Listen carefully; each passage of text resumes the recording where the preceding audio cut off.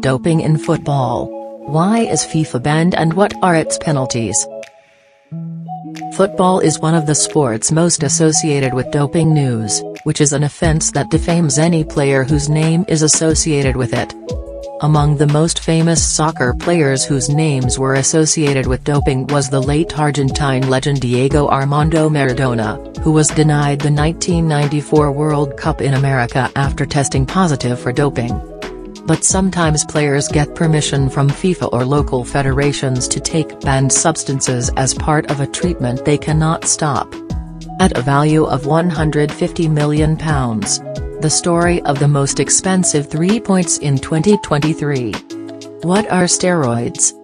Doping in football is defined by the International Olympic Committee as the act of taking, intentionally or unintentionally, banned substances in prohibited ways. Footballers use steroids for a variety of reasons, as they give them an added advantage and help increase their stamina. Stimulants benefit players in matches that witness extra times, such as local cup tournaments, continental championships, and international tournaments as well, such as the World Cup or the European, African or Asian Nations Cup.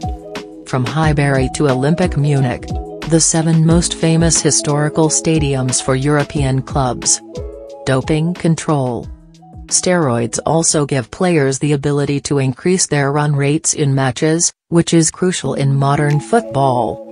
There is another issue related to taking steroids, which is the need for a football player or athlete to speed up the recovery process after a long injury that kept him out of the stadiums, and there are cases in which players take substances that they are unaware of that they are prohibited and do not realize this until later. What are the harms of stimulants? On the other hand, there is a black side to doping on soccer players, as those who take these substances risk their mental, physical and mental health even in the long term. And stimulants not only affect the player physically, but also have a mental effect, and their side effects reach anxiety and hallucinations. Consequences of the World Cup. Argentina is under FIFA sanctions, but some of the stars of the round which resort to steroids because of the great pressure on them at the highest levels, whether pressure from the team they play for, pressure because of their names and stars, and constant demands for them to achieve more, or pressure to prove themselves. What is the penalty for doping?